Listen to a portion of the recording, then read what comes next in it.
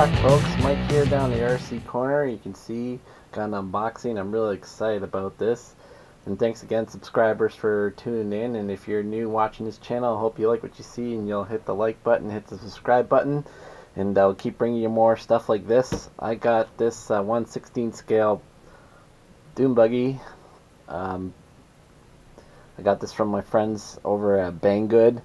This is from Remo Hobby. Something new I've seen show up on some of the websites. They got 1/16 scale and 1/8 scale RCs, and really piqued my interest. As you can see, it's ages 8 plus, 16 scale. This is called the Rocket 4-wheel drive buggy, 2.4 gigahertz. They're saying that it goes 50 kilometers an hour. Of course, it's electric, and you see down here, waterproof.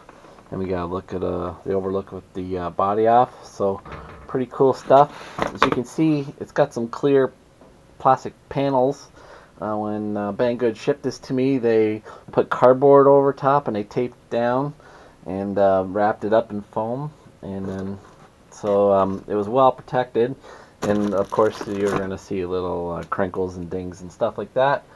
Anyways, let's just keep looking around here. Standard components. So they're telling us there's metal diffs, metal spur gear, metal outdrives, ball bearings, hex screws, steel drive shafts.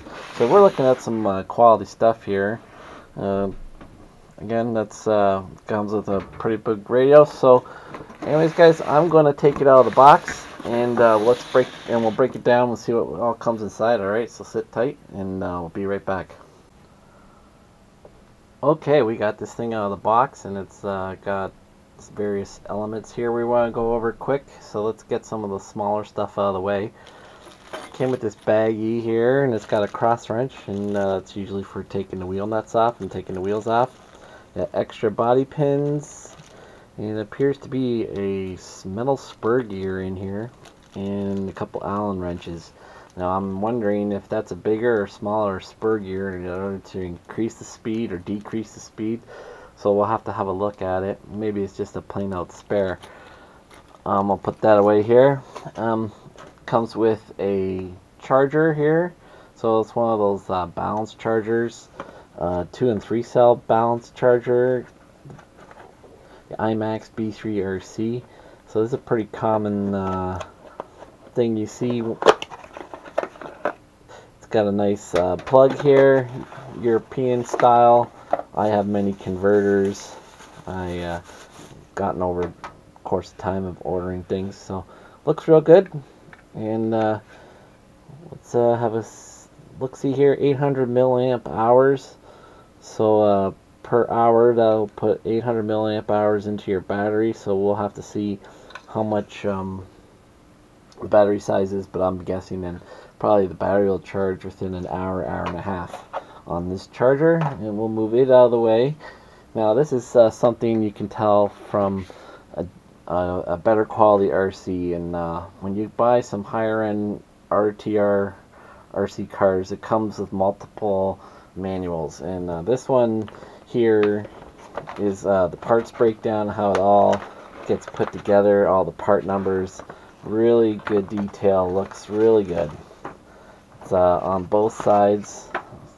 Show you how things, tools you're going to need in order to put it together, the different size wrenches and everything, and hex size. You're going to need whether scissors, pliers, glue, whatever. So that is really beneficial, especially when you got to take the car apart and clean it, or you have to put in a spare part. Of course, it comes with a manual for the radio, and that's really cool. I'll put that over here because we'll talk about the radio next. And then kind of have a generic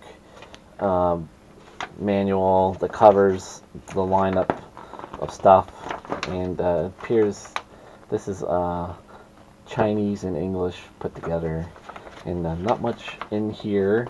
It's just all word instructions and just tell you safe practices on how to operate the car, and that's for the buggy, the monster truck, and the short course truck. And those are the 3 models that come with this 1/16 scale size. And as you can clearly see, I got the buggy. So we're going to just talk about the radio here, and I am very impressed with this radio. We'll put this aside. This radio is very sturdy, very heavy duty. So it feels a little bit heavier than normal than any stock radio that comes along. We'll look on the bottom side here quick first. We got 4 AA battery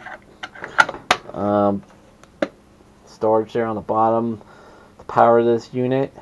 One thing is noticeable is that it's got a foam wheel, but if you look at it from this side, you'll notice that, hey, there's a foam wheel on that side too. Now there's this lever here on the top, and you push it forward and you can snap the wheel over and use this if you're right or left-handed. How nifty is that? For me, I am right-handed, so that's the way it came set. So I'll leave it on this side. Really, really cool. This is probably your 70-30 or 50-50 rate for the trigger on-off switch. And this hood flips up, and we have 4 dial features here and a slider button for reversing the servo. Over here we have the 2 throttle trims. We have a throttle trim, and a throttle dual rate, and that is really key. I really like radios that come with throttle dual rate, especially if you want to put this in the hands of a younger kid or an inexperienced person. You can take the dual rate and turn it down, and it will slow down the vehicle when they pull the throttle trigger. So if you got a youngster on here and you want to, this thing goes 50 kilometers and you want to dial it down to about 25 or 30, you can play with the dual rate.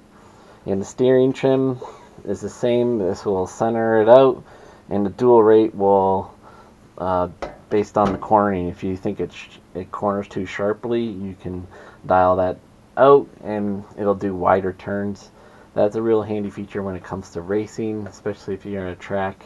You want to do full turns instead of just little twitches on the wheel to get it around. But well, really impressed with the radio, and no antenna. It's probably built into this handle part here. It sits nicely that way, or you can set it up that way. So really impressed with that, and looking forward to using it. And I really like the feel of that wheels. It's not too springy either, and the trigger feels good too. So big thumbs up on the radio part of this RC.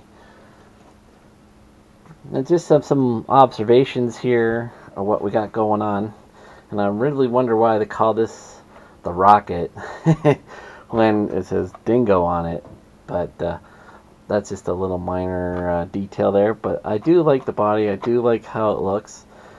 It's got 2 clips here that are keeping it on the back. I find that a little different than what you normally see. And this is something I haven't seen much at all, actually using a screw to keep the body on the front. And the purpose of that is, seeing that the battery is right here on the side and it's velcroed down, that it's easy access, just lifting it up like this, and you can just velcro it, lift the velcro out, loosen it, get your battery in, get your battery out, and you don't need to take the body off. So that's a little different than what you normally see, but I can see where they're coming from on that. The wing I'm not too hot on. It's really loose. It's a bit, yeah, it's not square, and I'm not sure if this will hold up very well. It looks okay, I guess. It's got a carbon fiber print on it and stuff, but I do have other wings from other 16 scale RCs kicking around, Lexan or hard plastic, and I may try some things out and see what will fit on there, see if I can get something to look better and maybe a little more durable, because usually when these things flip over, it's the back wing that takes all the damage when it's upside down. Okay, what I'm going to do here, or maybe I'll just feel the shocks here. Now, I am not sure if these are oil filled. If they are, I would say there's no oil in them, because that is very springy. very springy. So we're gonna have to look into that aspect of it. Tires feel hard, but they do soften down the center of them, and I would say there is foam inside. So I'm kind of liking the tire, especially for a loose gravel, loose dirt, and pavement. It should go fine on the grass. They might be hard enough that you might be able to power slide around. So anyways, I got my my little drill here, and that's a 2 mil bit in I got there, so we can easily take that front screw off, and we can get this body off this thing.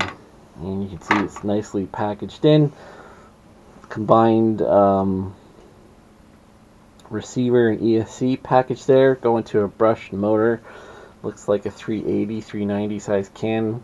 It's got a red aluminum heatsink on it. That is a 5-wire servo going to the ESC. Here's the antenna sticking up. The on-off switch is over here. And then everything's neatly tie wrapped away. Coming off the ESC, we have a Dean's connector. Some people call it a T connector. And in here, sitting in the saddle, we have a battery, 2-cell. It's a Li-ion battery, 1500 milliamp hour, Panther power. That's what it says. So, Li-ion battery. So, have to be a little bit read up on that too. Li-ions are a little bit different than lipos, but they run virtually the same. They have a low voltage cutoff. I think they can run a little longer and a little lower on the voltage and stuff, but they charge roughly all the same. So 2-cell Li-ion batteries. So we'll see. I'm hoping to get about 12, maybe 15 minutes of runtime out of this. We'll see how it goes. The car itself is fairly significant weight. So guys, that's the breakdown here. I'll just flip it over. Not really many screws on the bottom, as you can see. Everything is pretty much one piece. That way, we got some screws on the ends here. No real bumpers on this model. There's a back bumper here. And everything, like I said, on the top is hex screw. No adjustable linkages or anything like that. So